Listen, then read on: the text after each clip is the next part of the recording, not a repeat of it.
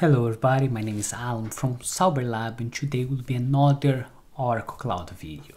In this video we'll show how you can install PiHole in your Oracle Cloud. In this way you can block some ads and not necessarily that you need to dedicate a Raspberry Pi or a computer only for this ad block. You can have everything in the cloud, in this case Oracle Cloud, and that you can direct your DNS, your router DNS or your computer or your device DNS through this PiHole instance, or you also could install a WireGuard or OpenVPN to make a VPN application, and through this VPN they will use the PiHole as an ad block. If you like this idea and want to learn a little bit more about it, we're gonna show in this video, but first of all don't forget to leave your like, subscribe for the channel, and let's do it.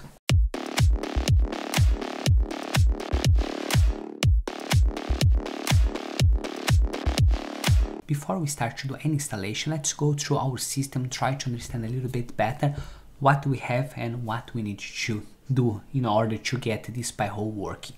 First thing, we have our instance. In my case, I installed the Ubuntu server. I don't know if they will work well with the Oracle Linux, but I believe that will not have any issue.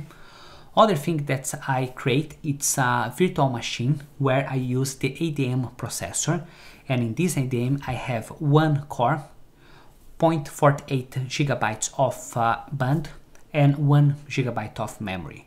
Why I make so low? Because the PiHole don't need so much capacity, it's only a DNS application, so should work really well. As well, with this instance I have some ports that I need to open. If I open here my rules for the ports that I open, I need to have port 53 where will be manage all my DNS. Remember, this port needs to be TCP. As well, I need to have port 8 where will be UDP, and port 8 again to be TCP. Remember to open these 3 ports. The rest of the ports, don't worry, this time at least, because we're not gonna open. If you're gonna use OpenVPN, you need to open the 1194. If you're gonna use the WireGuard, you need to open the port 51820. But in this case, we're only gonna open these 3 ports that we need to do it. What else we need to have? We need to have an update system. So I will open my PuTTY because I just like it, and I have my operating system that has been just created. Only thing that I did my first update, only to avoid that take too much time, but let's do it again only to be sure that we are using all the latest update. To do it, we're gonna do sudo apt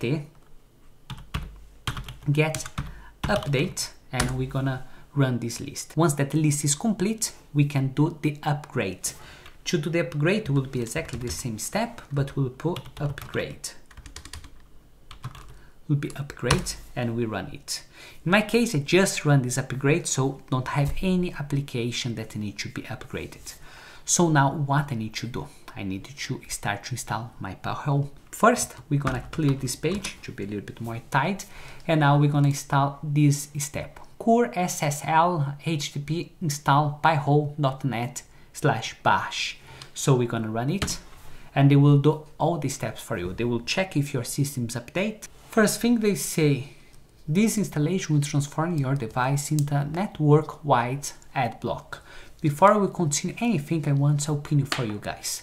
What I did, one of the comments they say, Alan, I cannot see at all what you have in your screen. Sometimes I use a small screen, sometimes I use a different size of monitor, and it's difficult to use. So I decided to change the appearance. I look online, I didn't know that PuTTY could do it, but I changed the appearance to have a 24 size of letter.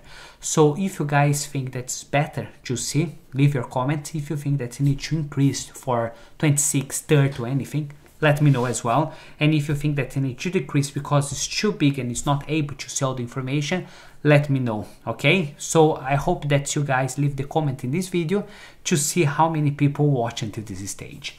So let's start to do the installation. This installation will transform your device into a network ad block. Wonderful, we're gonna put enter.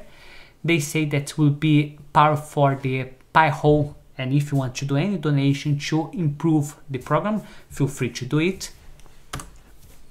Now they say that you need to have a static IP. One thing that I didn't know in the first time, but then after research a little bit, Oracle Cloud will give you a static IP. only will change your IP once that you terminate your instance and you create another one. All the life of your instance will be exactly the same IP. So yes, we can consider as a static IP. So you put yes. And they ask what kind of DNS provider that you want to use. In my case, I really like to use the Cloudflare, but you can use any provider. You can use Google or either a customer one, but we're gonna put as a Cloudflare. Now they have that standard list. You always can update and put more information in this list, but in this case, we're gonna use only the standard. And they ask, you want to use an admin interface? Yes, I want to use because I want to add extra list. I want to see how many ads has been blocked or how many pages has been blocked. So I put okay. Other thing, they ask if you want to choose the light TPD, that will be the port 8. Yes, I want to do it. So I put, they want to keep some log. Yes, no problem at all. And they ask what kind of privacy mode that you want. Depending how crazy you are, you can show everything, or you can put anonymous mode or hide domain client. So in my case, I will put show everything because I don't have problem for it, and I put enter. Now they go for the rest of the steps where they will finish to install everything, finish to update your system, because we are using only 1 GB of RAM and a not so fast internet that will take a little bit more to finish this installation. Now they appear that the installation has been completed. What I suggest you to copy this information principally in your password, because this password will need to be used when you want to do the login in your PiHole, so don't forget to do it. So now we can come here and put okay. We finished the installation. No, because it will not work if you only do this way.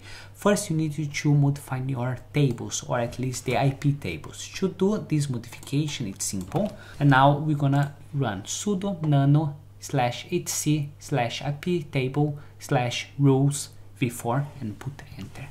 Now we need to add some extra lines only to guarantee that we're gonna be able to access it. If you add here down these exceptions, we need to add 2 lines. Let me copy here only because it's easy, and I come here and I paste. Let me delete this line that I don't need. What we need to add? We need to add the TCP for the port 53 and UDP for the port 53 as well.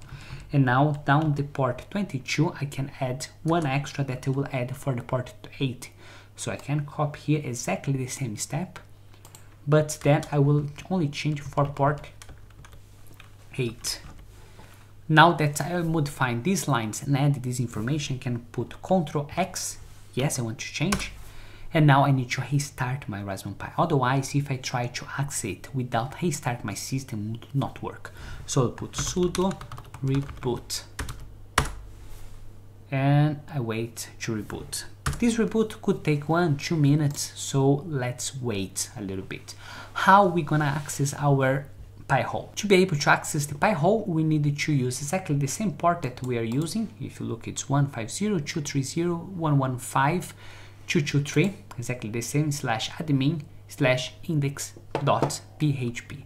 Now we can come in login, and we need to log in with exactly the same password that we save. If you didn't save the password and you forgot it, don't worry, you can put here in your system, you can put sudo PiHole A and P, and that's it, they will generate another password for you.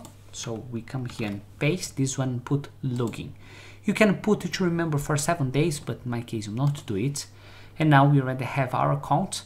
At this moment I don't have any IP or any machine run it, only the local host. Now what's the next step? When I install the WireGuard or the OpenVPN, I will be able to configure that this PiHole will be blocking all my ads if I want. In the next videos I will show how you can install the WireGuard and the OpenVPN, one of the options that you like more, in order that you can configure that this PiHole will be block all the ads that you don't want. As well, you also can add some more block list where you can add more and more and start to make a big library of block list according for your needs. So guys, I hope that you like this video. In this video I show how you can configure your PiVPN, or at least add the PiVPN to the Oracle Cloud. In the next video, we'll show how you can use the WireGuard together with this VPN. Only did in 2 videos, don't be so long and that start to be annoying or boring. You don't need to have the PiVPN add to your WireGuard, only if you want to do this AdBlock. Otherwise, you can leave only the WireGuard and use any DNS that you currently use. I hope that you like this video, and if you like this video, don't forget to leave your like, consider to subscribe for the channel, and see you next time. Bye.